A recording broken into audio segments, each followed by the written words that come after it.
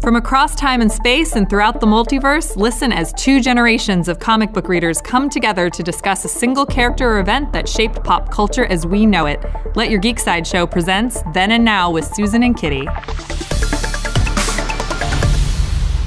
Hi everyone, I'm Susan. And I'm Kitty. And we have our work cut out for us today. We've got to span one podcast to cover 80 years of DC Comics history, because that's how long this character has been around. Oh, no problem. Yeah, whatever. So unless we discover that we have superpowers that allow us to talk faster than a speeding bullet, we probably won't be able to even scratch the surface of Superman's history. And our Then and Now podcast today is all about the Man of Steel himself, Superman. So we're going to kind of cover our versions of the history for me and the modern age of Superman from about 2015 to the current moment. That's awesome. So we're going to do our best to cover it, but like I said, this is not even scratching the surface of, but to be fair, Superman's powers are enhanced by Earth's yellow sun, so we can't scratch him anyway.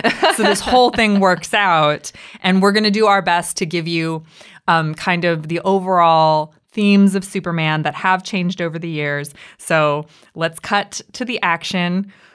I can't believe I'm reading Action Comics, that is. Kitty decided I should say that.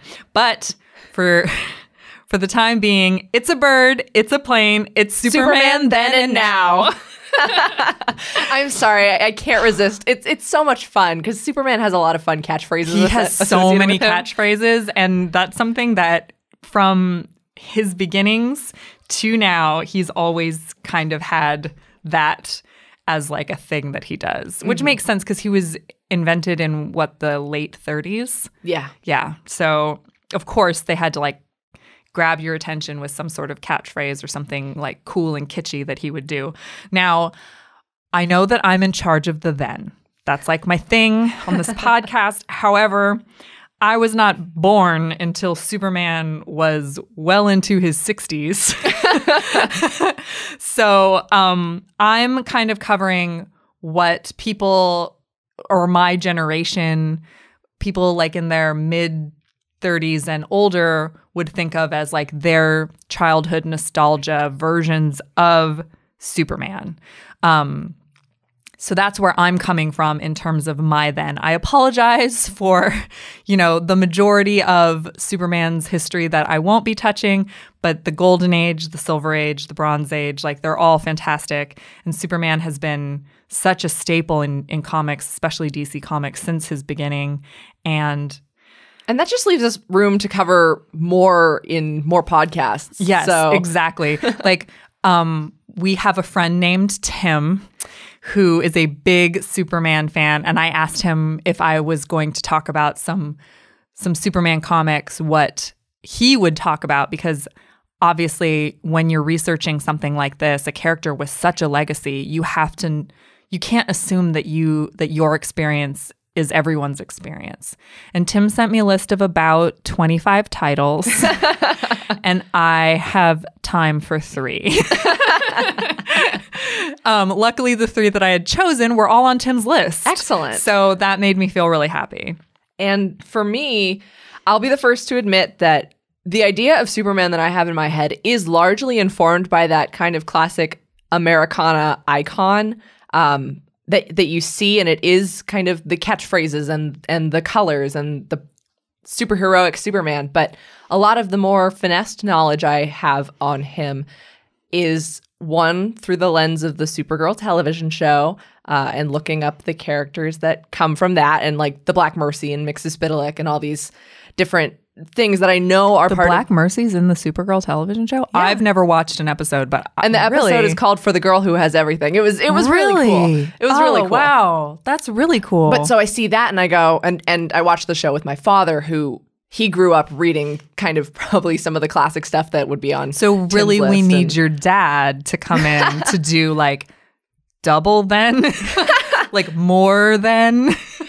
More than and now. Yeah. No. And he would say, hey, I remember picking up that comic when I was a kid and trading in recycling cans and getting that issue, or he loved the Lois Lane comics and the Jimmy Olsen stuff. So I know from where he would say, I know who that is but this is a new take on it, and I would go and look it up. And I think the most recent real encounter I've had with Superman in the comics was when I got my comic book store job in about 2015, on the heels of the end of the New 52 to Convergence, and then what came forward from that for DC. What a strange time to pick up Superman. Yes. I mean, to be honest, I picked up Superman at a strange time as well, because my knowledge of Superman comes from the early 90s and then into the 2000s. In fact, most of the comics that I'm going to talk about today are from the late 90s, early 2000s. So you didn't quite have mullet Superman? That was I did 80s, not. right? That was very 80s. I came into Superman around the time of the death and return of Superman, which was the classic 90s Superman. Yeah, that's a series that gets, or a story that gets homaged a lot in current Superman literature. It absolutely is, and I don't think that we can talk about Superman moving forward without acknowledging how brilliant that storyline was, because when it was coming out in issue form, it was just something that I read as a kid. I kind of didn't understand the weight of everything that was happening, because I was saying before this podcast started that when I first started reading comics, everything was just grab as many comics as I could and then absorb them as much as I could. A good philosophy. Yeah, and absorb them as quickly as I could. So for me, the death and return of Superman, I didn't understand really what I was reading when I read it. But going back to it to you really, really see how that turned Superman's storyline moving forward and what he represented. So that was a pretty cool way to come into Superman himself.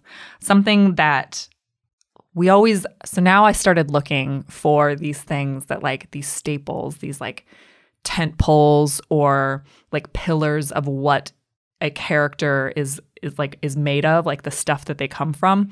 And something that I never thought of Superman as before, but in going backwards and researching this podcast and revisiting some of these these stories that I had as a kid, Superman is about choice.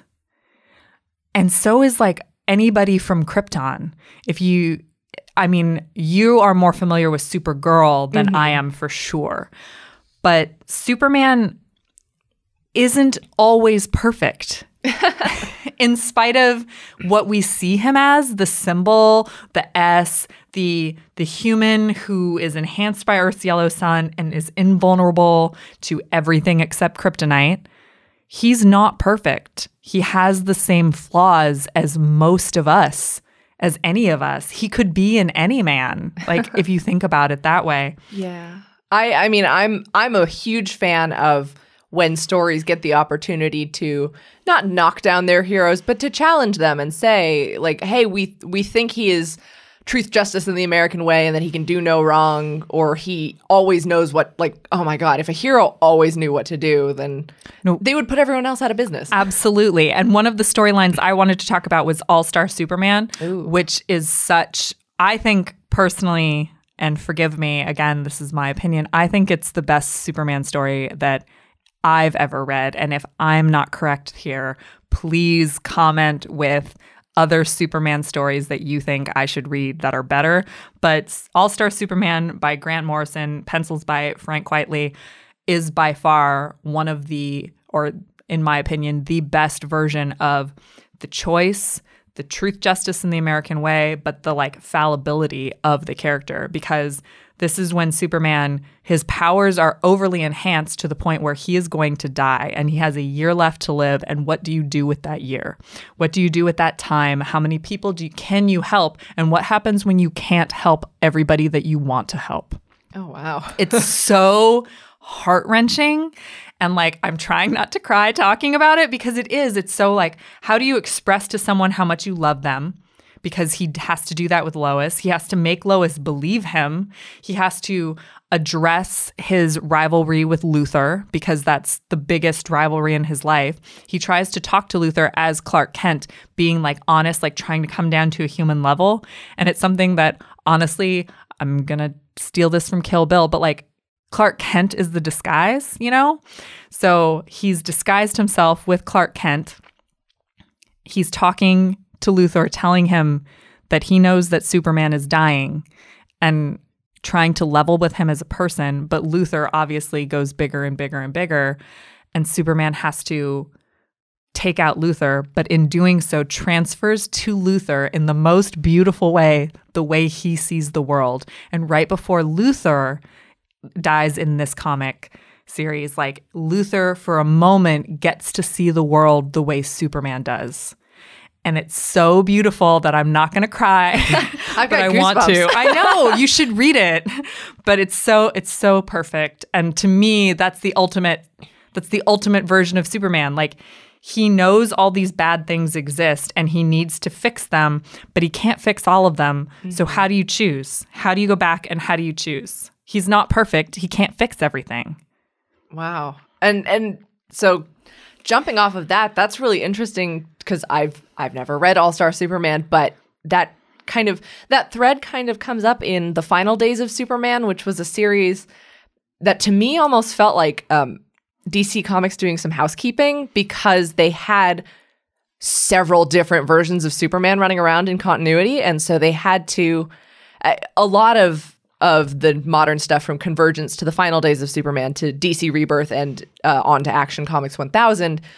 Which is coming up, by the way. Yeah, coming up. Bendis just turned in the script this week. So that's amazing. So while we're recording this, Bendis has turned in the script. Woo. But DC wanted to get back to a Superman that fans enjoyed, and coming off of the heels of New 52, it was okay, who's going to be our Superman? What's he going to represent in this new wave of our comics? So in Final Days of Superman, there were at least 2, possibly 3 running around. But because there was an evil one. I'm sorry. No, I know. It's sometimes with like Earth 1, Superman Prime, Earth, like all that stuff. Like it's hard to keep track. And for someone who hasn't followed all of that, I was like, oh my goodness. Like I get the multiverse theory, but this was the intersection of Prime Earth Superman, who I believe is the New 52 one at that time, and the pre-Flashpoint Superman. Okay. Okay. Yes. Okay.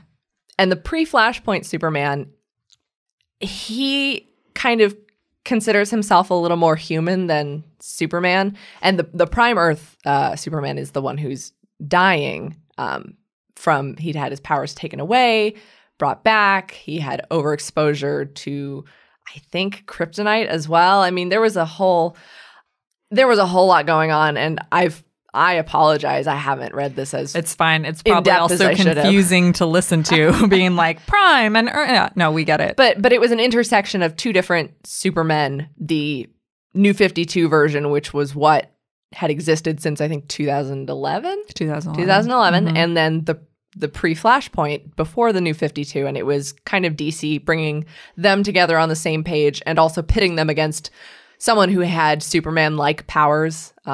But was using them for evil. Mm-hmm. And it was kind of their moment of truth of which Superman's going to be our Superman going forward. And that's interesting.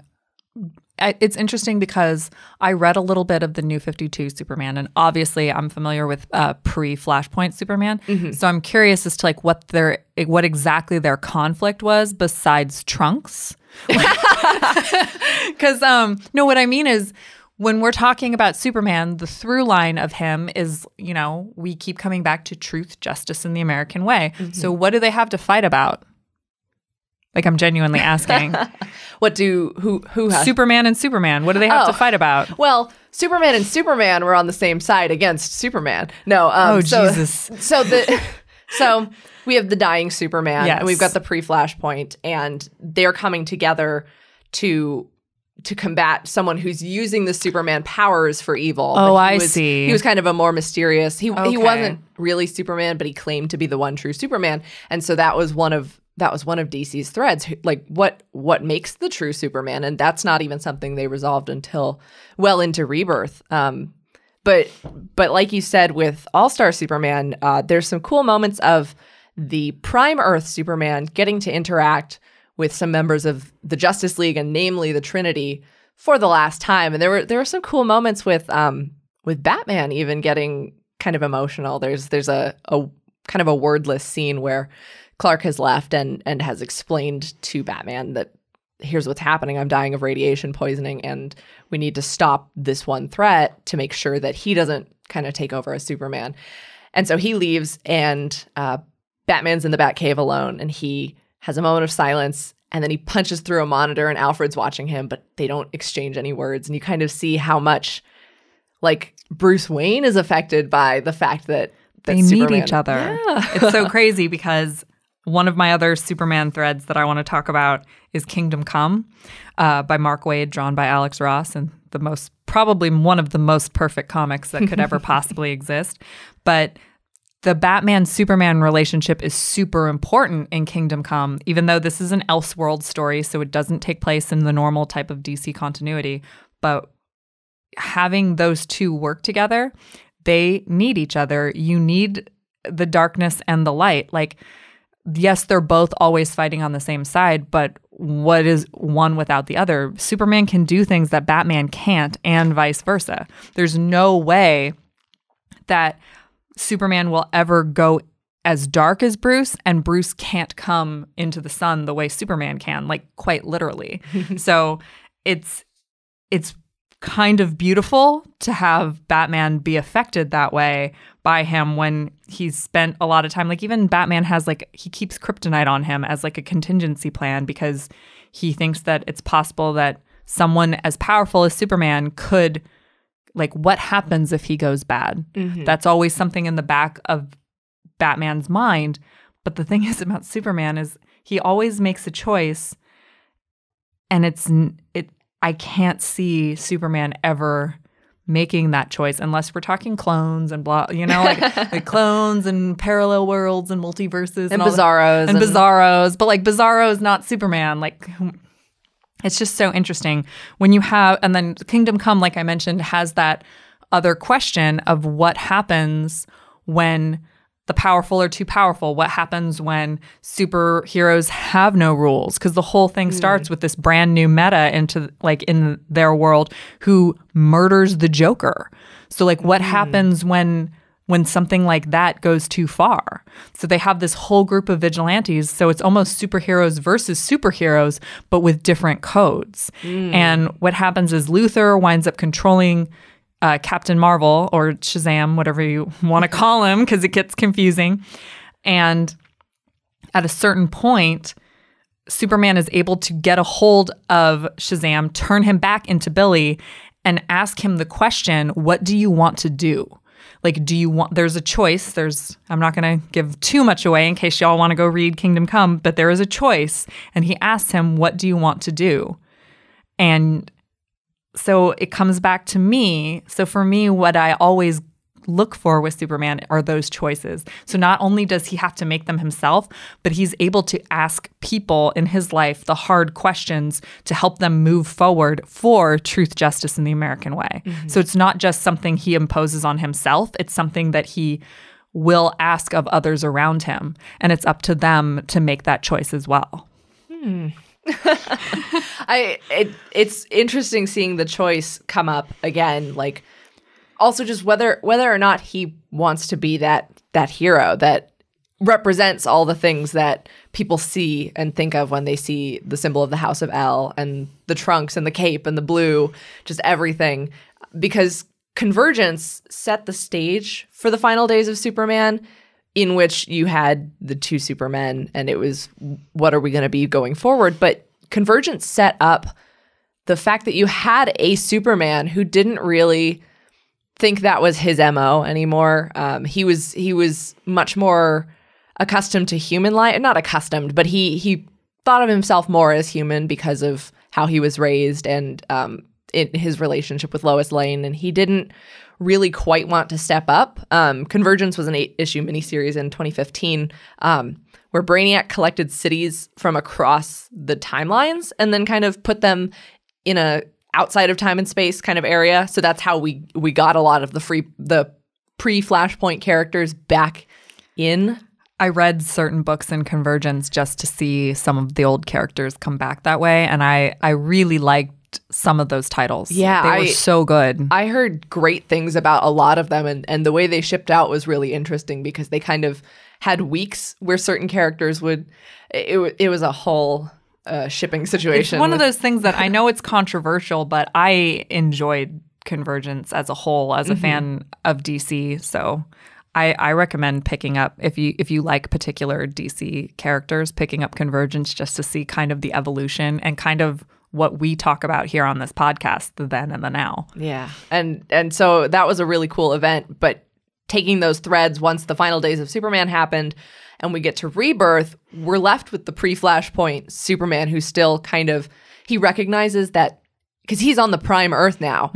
And Prime Earth Superman has died, and the Justice League is mourning him, and Lena Lang is mourning him, and he's kind of like, hey, I'm not this Earth's Superman, so I'm gonna step back. And he has a child with Lois Lane. He has Jonathan Samuel Kent, named after both of their fathers. And so he's like, I'm not this Earth's Superman. I don't quite know what to do. He still has his abilities, and it was interesting just because it felt like such a shift from the New 52, based on, I haven't read all of the New 52, but from what the sentiment was, from what I heard of people in the stores buying these books. It feels like Rebirth brought the human element back to Superman, because that's something Superman he might be Kryptonian, like by his, genes and his, like his blood, but he never knew that planet. He knew Earth, and that's why he's of two worlds. So and you can hold him up as like a paragon, but to say that he's alien and he's not like us, you don't want to put that distance between yourself and Superman, because he was raised on Earth, and elements of his humanity and what he fights for are things that we should also aspire to hold as our own morals. Like, you don't have to have Kryptonian powers to. Absolutely. I think that that's something that's really important when talking about Superman, is to, address the fact that he is of two worlds. He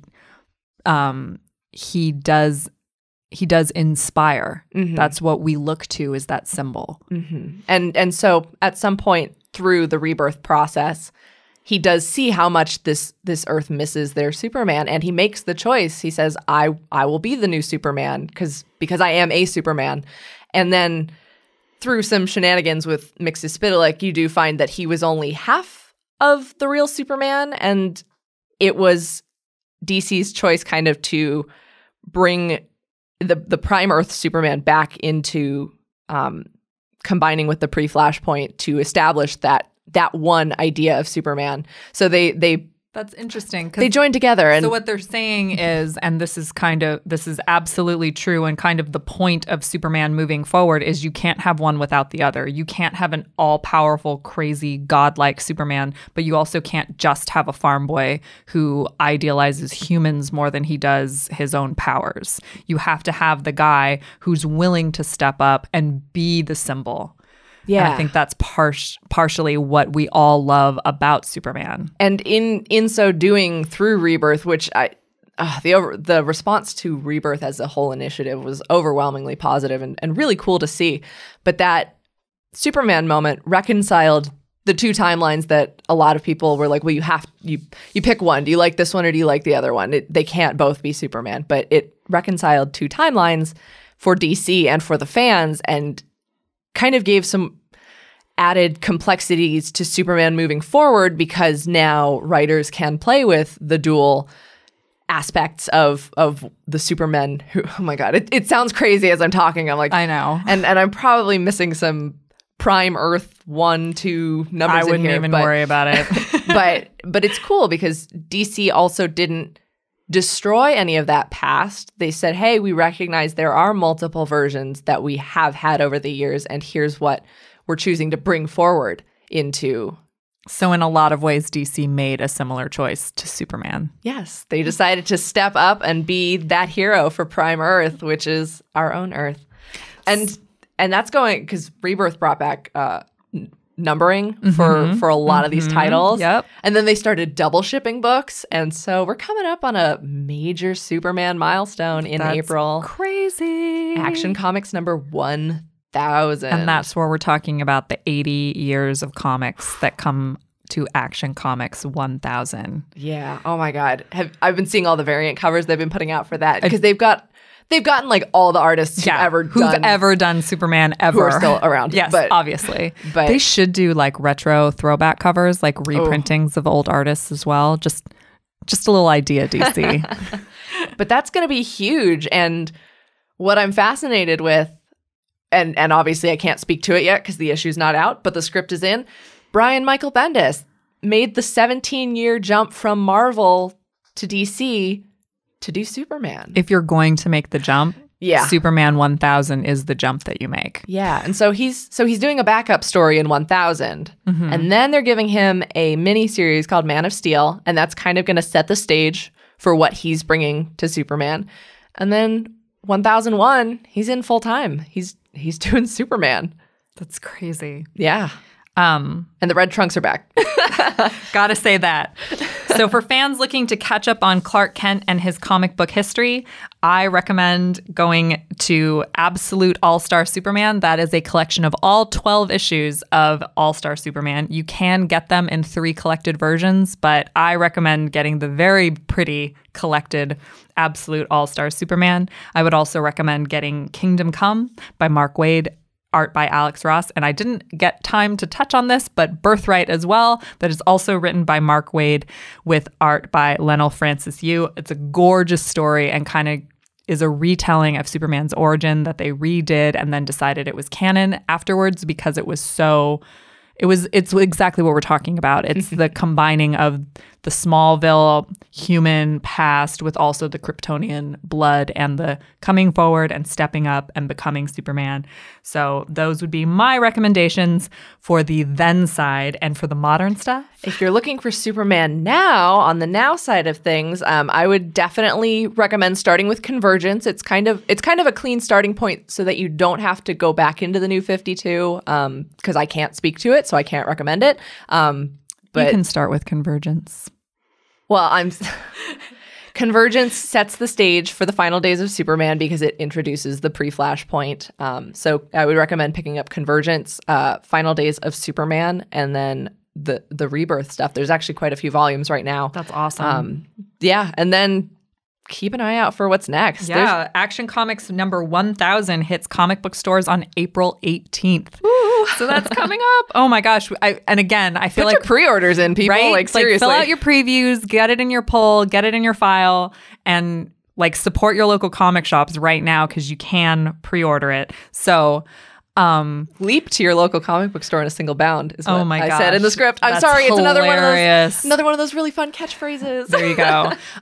But again, we haven't even scratched the surface of Superman, so I imagine we'll be coming back to him at this podcast at some other point. Maybe we can have some special guests who help us possibly have some special guests, but also moving forward, you're going to have the new leg of Action Comics to be talking about.